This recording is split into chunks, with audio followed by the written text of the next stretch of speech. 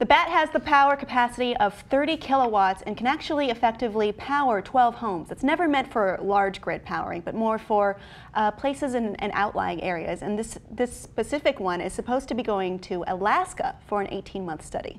Reimagining proven aerospace technology, the bat uses an inflatable helium shell to lift a lightweight turbine into the air. Power is sent to the ground using high-strength conductive tethers.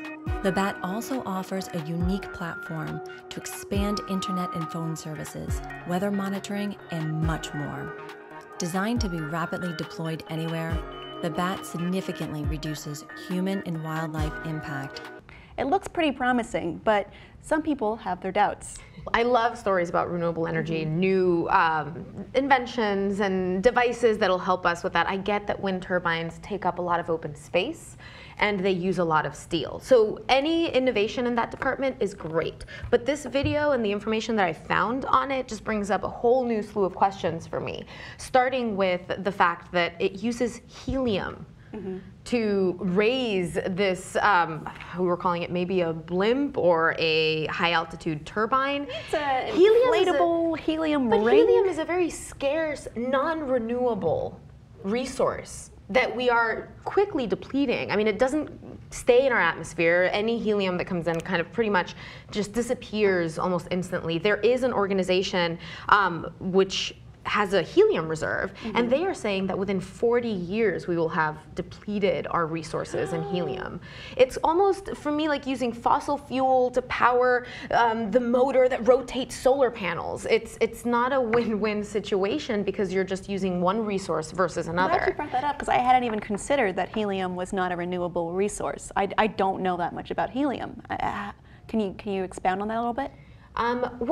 We have basically the resources that we do have from helium we're now getting from pools of natural gas. Texas is pretty much, I think, the forefront on that department. But it's, I want to say, don't quote me on this statistic, but I think it's 0.2 or 0.3% of helium in natural gas pools. So we're draining it a little bit from there, but it's so expensive to separate it from the rest of natural gas that we are just depleting quickly our resources, not just with party balloons and, you know, decor, but again, the rocket launches and the medical imaging, which we use a lot of it for.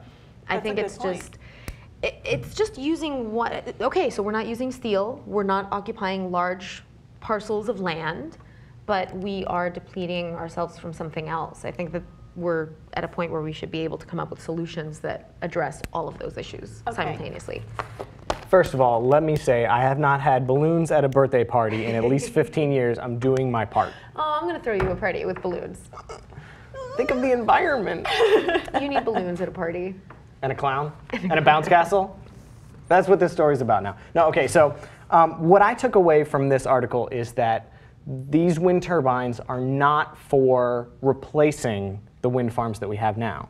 These are more for setting up quickly for disaster relief, for remote areas that aren't suitable for wind farms, for temporary use, for like out of the way remote mines and like middle of the ocean oil rig type things. Really off the grid areas. And that way you can provide electricity to these areas for much cheaper than it would have to have diesel generators, which I'm sure impact the environment more than any sort of helium depletion that you could take from 1 to 10 of these, is my guess. I would like to see a net kind of energy calibration. Like, I would like to see what the net energy that they get out of this is versus all the energy put in to not only manufacture these, but actually put them in place in these locations and disaster relief. And I think with that data, I'd be a little bit more comfortable forming an opinion. I don't want it to be an uneducated guess. I'd like to see. There was a couple of stats. I know it was 30 kilowatts capacity, and there wasn't a lot of information. I tried looking for it, and I couldn't find anything. And of course, I'm very obstinate, so I was just focused on the helium and the birds and.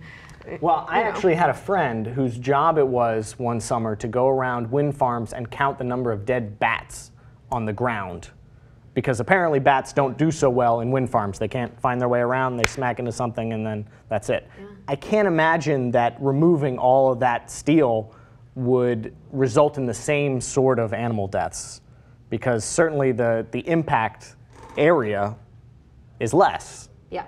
So yes, maybe birds will hit it, but still it's an inflatable instead of a steel girder. Yeah. So again, I don't have any real information on that, but I think it's probably better. Yeah, my only issue is with them calling it fully renewable. Is there anything alternative we can do to this alternative, I guess?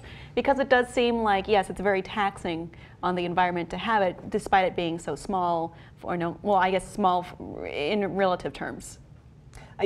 We say taxing, right now there's only one in Alaska. Mm-hmm. So I don't think their plan is to incorporate these into large grids and like have permanent installations.